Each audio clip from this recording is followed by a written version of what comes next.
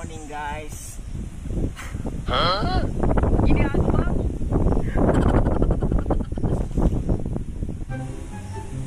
Good morning.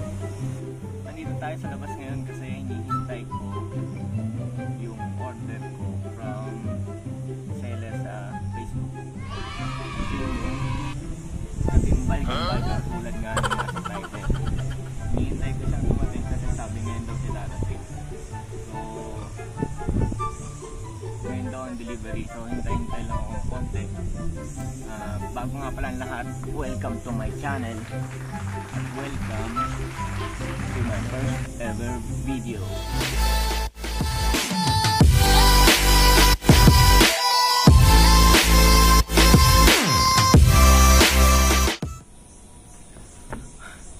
So hanggang ngayon wala pa ano. Wala pa akong naghihintay dito, mga 30 minutes na ako naghihintay, hindi pa siya dumarating.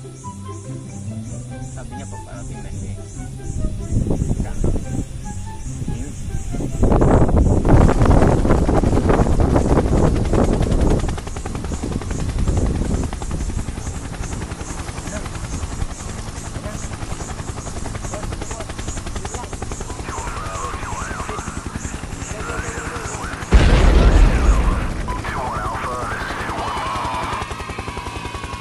Bago natin simulan lahat, please like, share, and subscribe. Pakiclick na rin yung bell button para sa mga susunod pang video. Let's do this.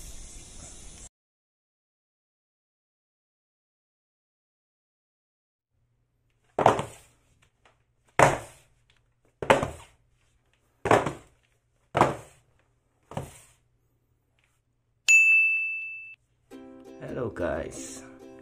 This is the unboxing of Zhiyun Smooth 4. So, for today, try natin i-unbox itong gimbal. Well packaged. Thank you dun sa seller. Safe siya nakarating. Mamaya idagdag ko sa video yung kung kanino ko nabili ito. Let's go. Okay guys, simulan na natin. Let's unbox.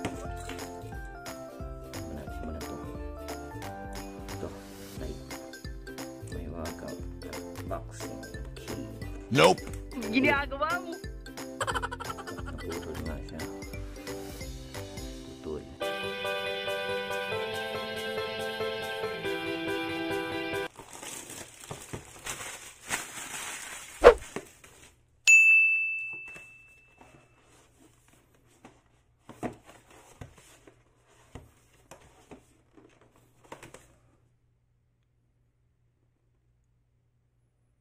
Nope! Box inside a box. First impression sa lalagyan niya. Styrofoam siya pero hindi siya basta-basta styrofoam. Hindi siya nagka-crumble o yung basta-basta naduduro. Solid yung pagka-styrofoam niya.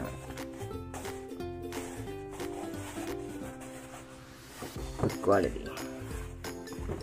First time opening the box.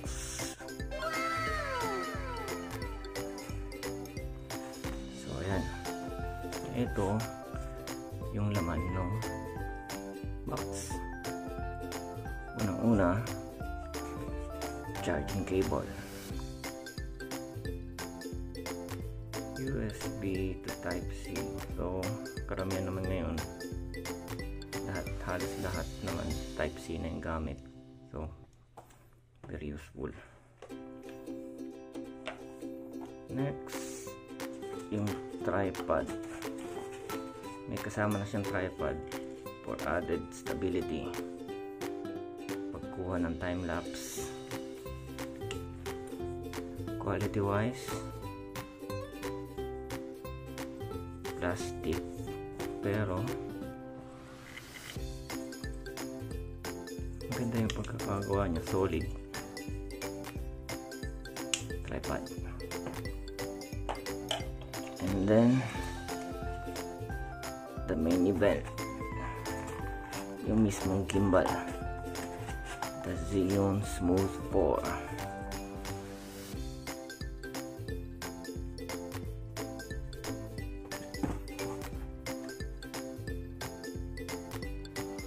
Wow. Sa ibang review na nakikita ko, karamihan sabi nila bulky daw. Medyo malaki daw siya para sa gimbal, para sa isang mobile phone gimbal. First impression, tingin ko okay siya kasi solid build.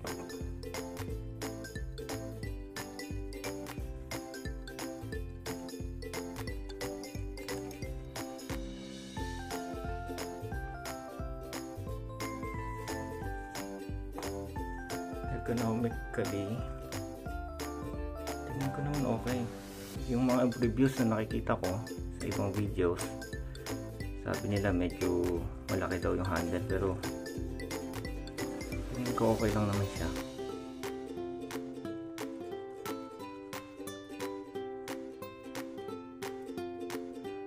Para sa presyo niya kumpara dun sa iba, tulad ng mga DJI Osmo, basta yun, mga ibang branded, mga sikat na brand, tingin ko okay naman siya. At naglalak yung dito niya, so hindi sa tulad ng iba na walang lock, galaw-galaw siyang ganyan. May possibility na masira pag masyadong magalaw. So kung dadali mo naman tong box nya, maganda kasi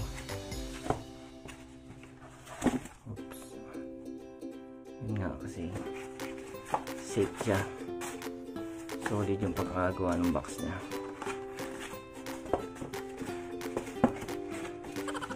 See, hirap ilabas. So again, this is the Zhiyun Smooth 4 mobile phone gimbal. So mamaya testingin ko siya, yung difference ng handheld lang yung phone compared to using this gimbal. So let's see what's the difference. Konting recap, ang laman ng box when you buy this item is charging cable type C, and then yung tripod. Yung ibang gimbal kasi wala pang kasama, so bibili ka pa ng separate. So try natin.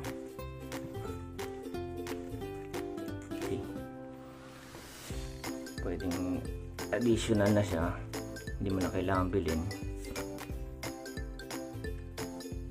Stick natin, tapos muna natin to, diba? Kuha ka ng time lapse.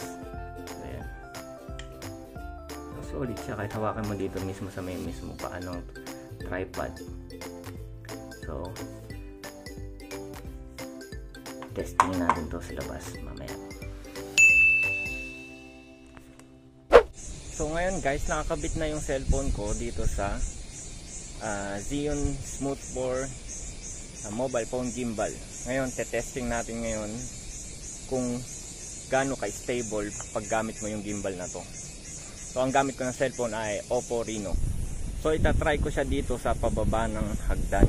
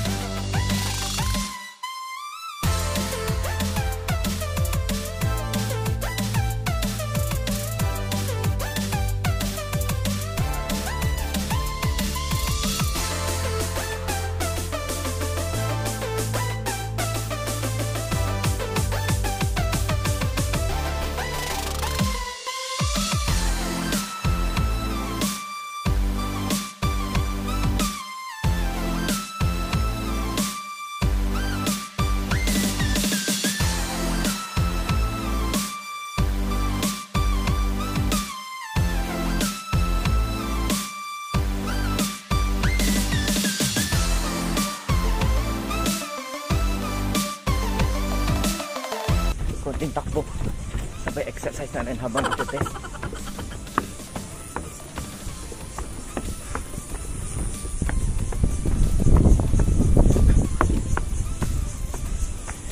So, tingin nyo.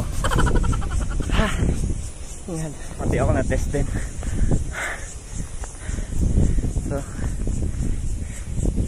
ayun na, mag-decide ko ano yung makita nyo naman yung kuha naman sa video kung stable ba siya, worth it ba yung pag-purchase ng item na to, no?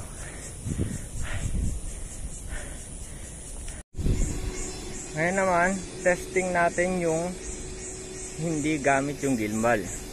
Katulad kanina, pababa ulit dito, then paakyat. Testingin natin kung gaano ka stable.